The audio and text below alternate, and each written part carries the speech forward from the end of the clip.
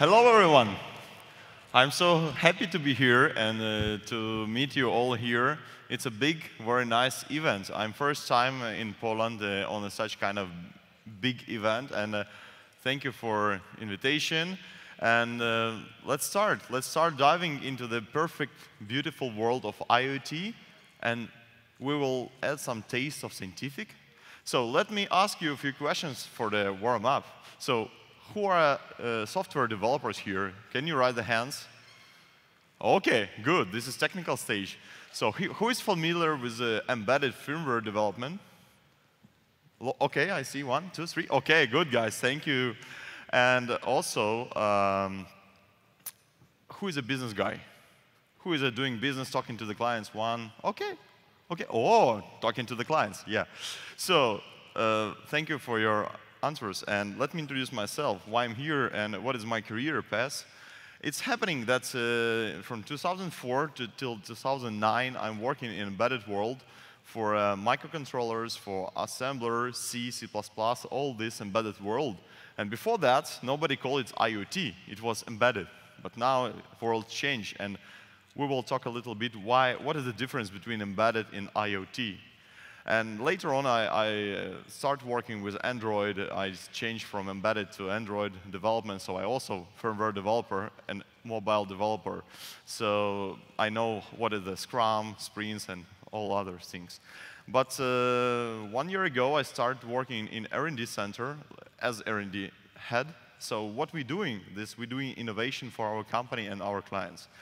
And my work very close related to IoT, big data, and artificial intelligence. So in our lab, we bootstrapping new kind of software, new kind of ideas, combining all together. And today, we will talk about what is the IoT? What is so just, I would like to explain from my understanding the term of IoT. What is that? Existing types of IoT, because we can say Internet of Things of everything, but we should be more precise in the definition. Smart cities, this is a big step to the future. This is very trendy nowadays, and we will talk a little bit about that. And what is actually neural networks and how it can be connected to the real devices. And of course, I will give you a small tour because there is no time, totally no time to dive into the coding, but I will just highlight the tooling set, what we use in our lab for this new kind of projects. And let's start talking about the types. So I want to highlight what I see from my perspective, 6 major types of IoT. This is smart homes. So smart homes, ecosystems, everything what in your home, in your apartment. This is wearable devices, all Fitbit, smart watches, at least your mobile phone. This is wearable. You wear this every day. Everyone has a smartphone, I assume. Connected devices. So connected devices, that's something that's now in your home, but it's not connected to your network. I think it's a toaster, it's a mixer, it's all your environments in the kitchen or in your car. But this is like everything that we can imagine. But something that we cannot imagine, this is industrial automation. This agriculture and smart cities, how big they are, how many devices in these solutions.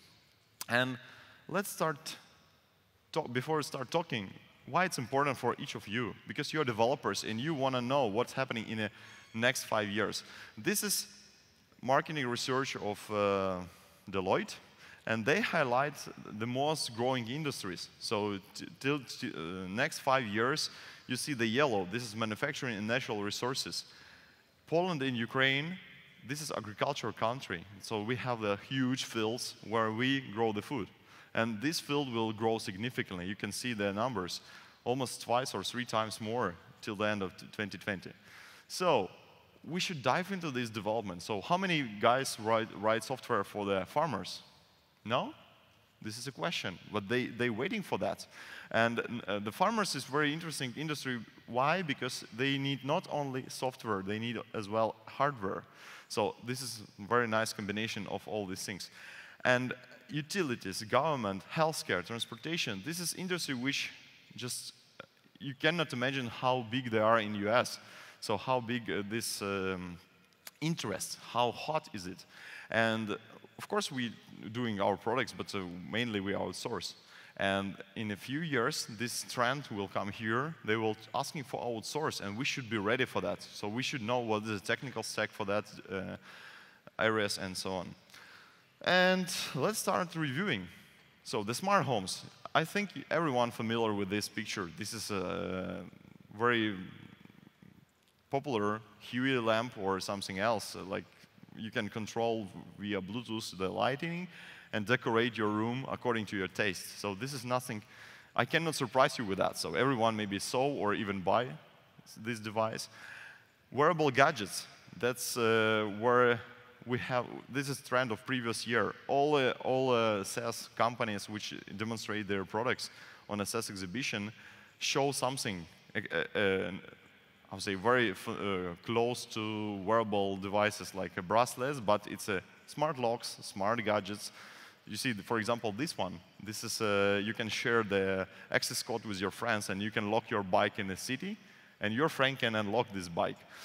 And you know, this very widely used in offices and hotels when you come in with your card. So this is kind of automation, and it means your door know who come in.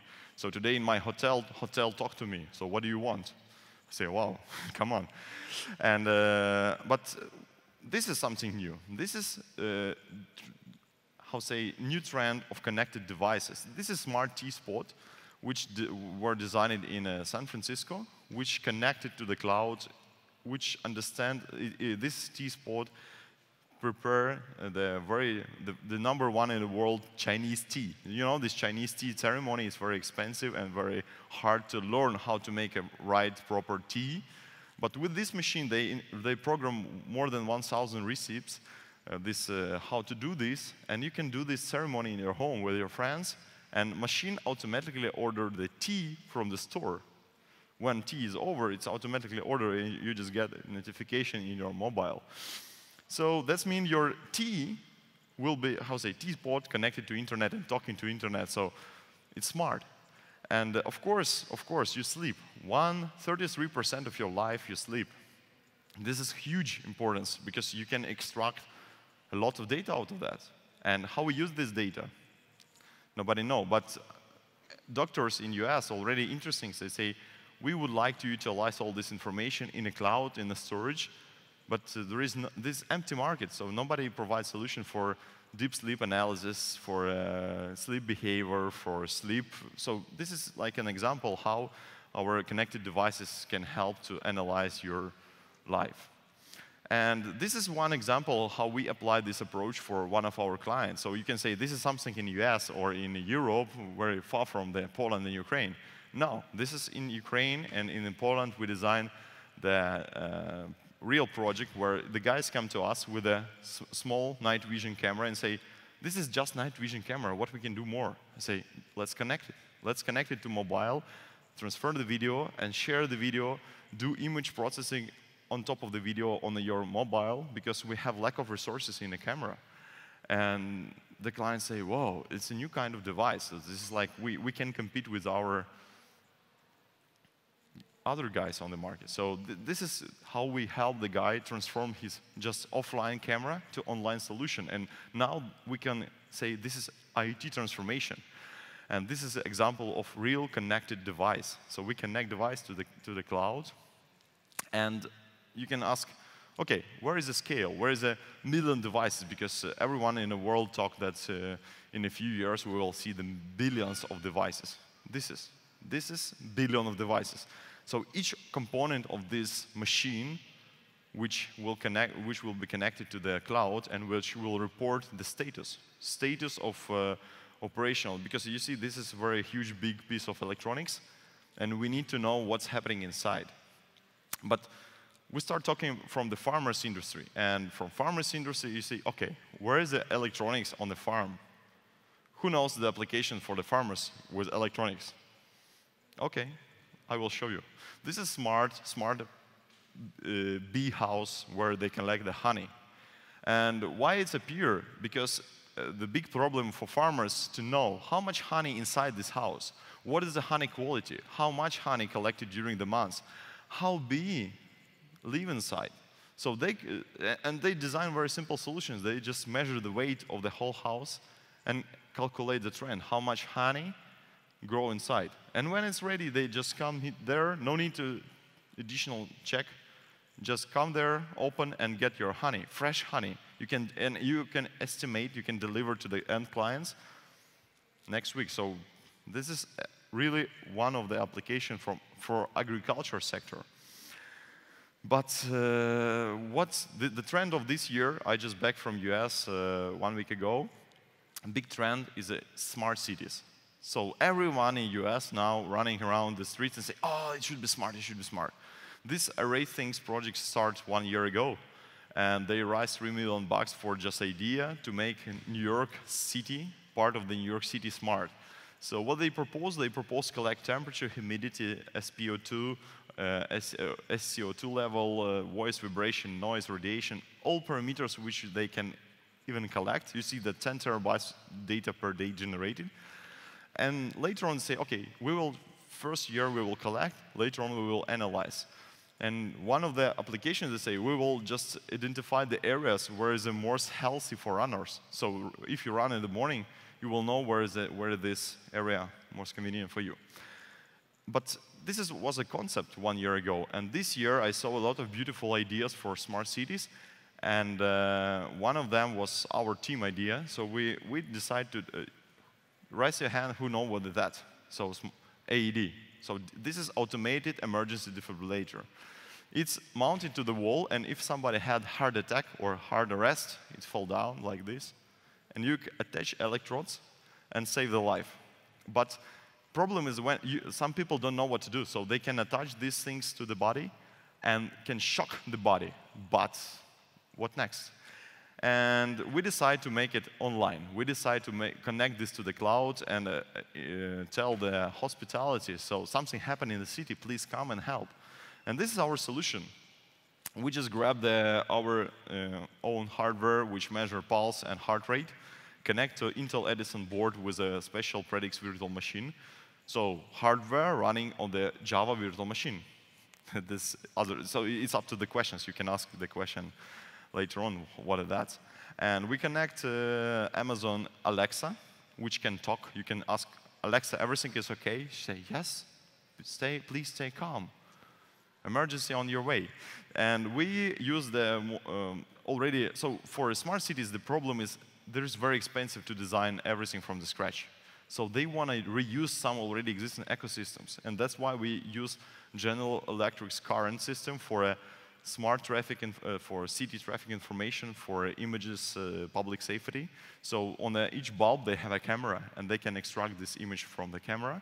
So this is our architecture of the solution. So we take Amazon Alexa, Intel Edison, put all together, create smart aid, which talk to the people, connect to the cloud, send the time series data in real time, this cardio signal to the cloud, utilize public information from the streets, what's happening in this location, use Pitney Bow technology. This is something American startup for transfer geocoding into the addresses, but it's very similar to Google.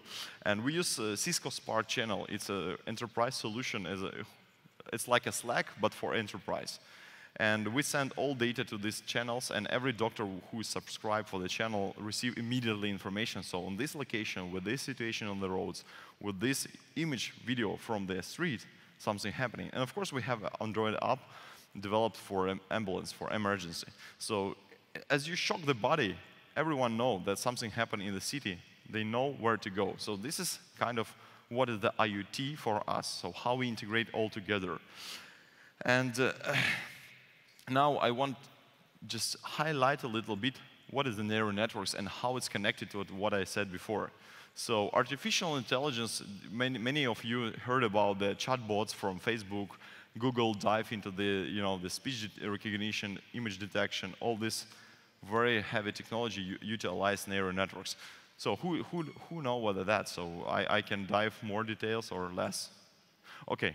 So each round circle here is a function, real function, mathematician function, which get one input, do some mathematician operation, and take output. So as an input, it could be binary image like a picture of your cat.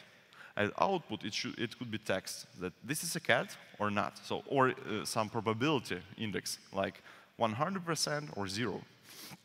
And with that engine, we can easily sort images, what we see on the street.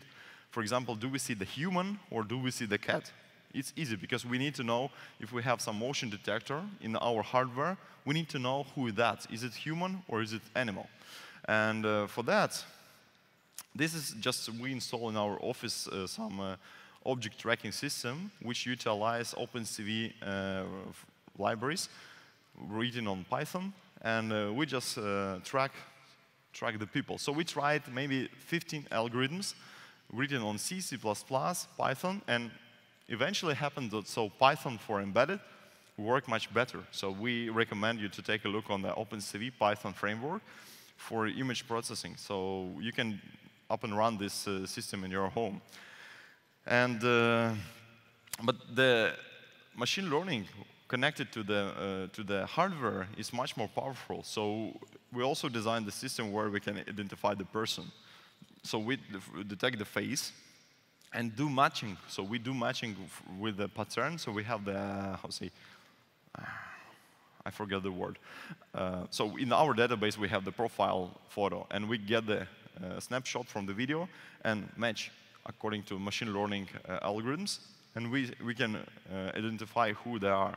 Is it Igor, or is it Yuri, or is it me?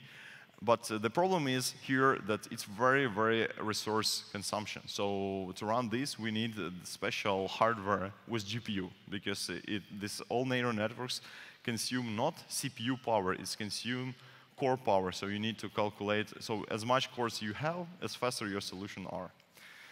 And we apply this, so for, I told you that I like hackathons, and we participate some Garage 48 hackathon, and some Friday evening we decide, okay, how we can combine machine learning and hardware. And we designed this cocktail mixer, like, which mix the drinks. Original idea was mix whiskey, cola, but this is juice mixer. And you just authorize with your mobile, and we collect the data from your Facebook, from your Twitter, from your all resources, and we know what do you like, how you like. So for example, I like whiskey.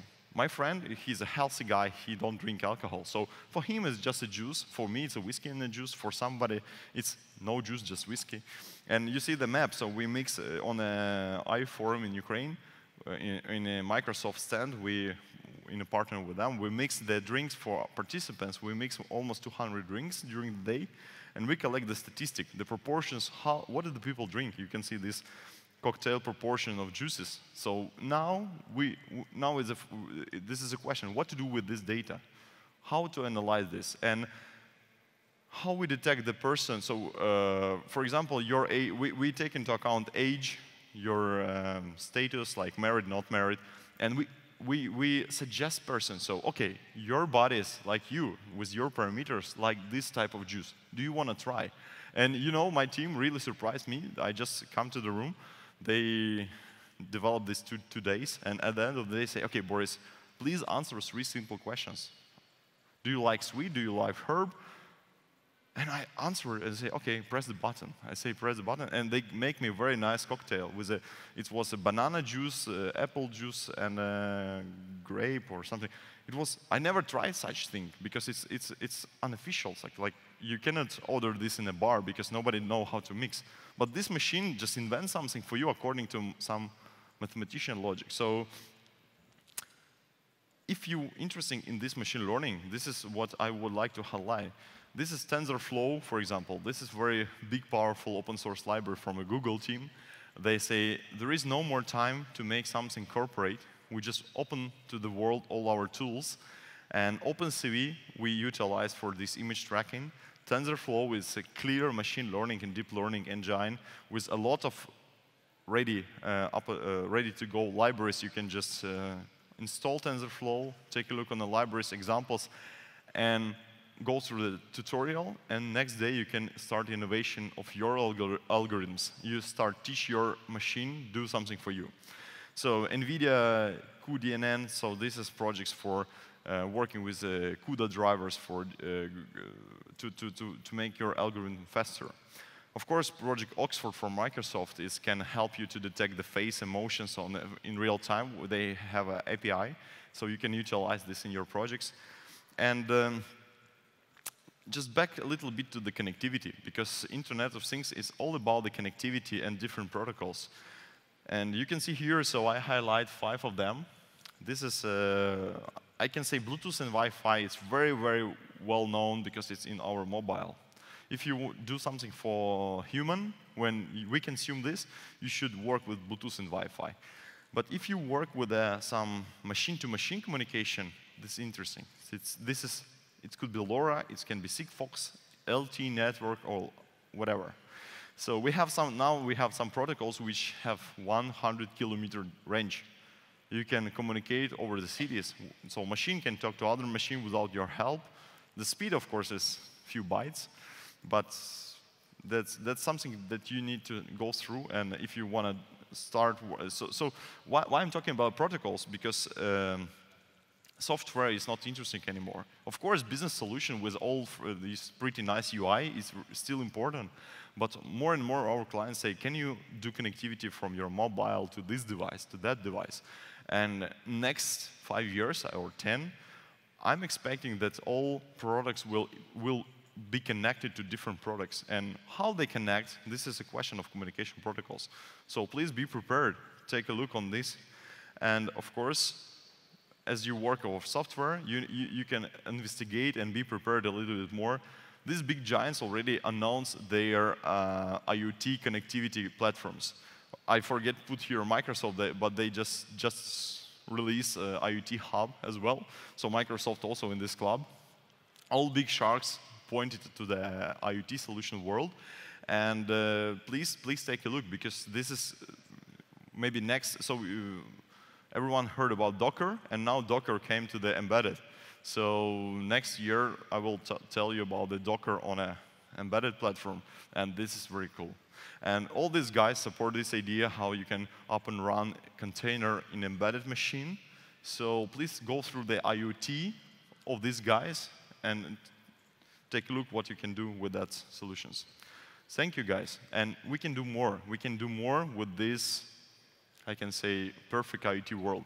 And I would like, with a big pleasure, answer your questions, like some technical, if you would like, because I strongly believe that I cannot dive into the coding during the 20 minutes, but I strongly believe that I can give you motivation to do something new, innovate or dive into this IoT world. Thank you.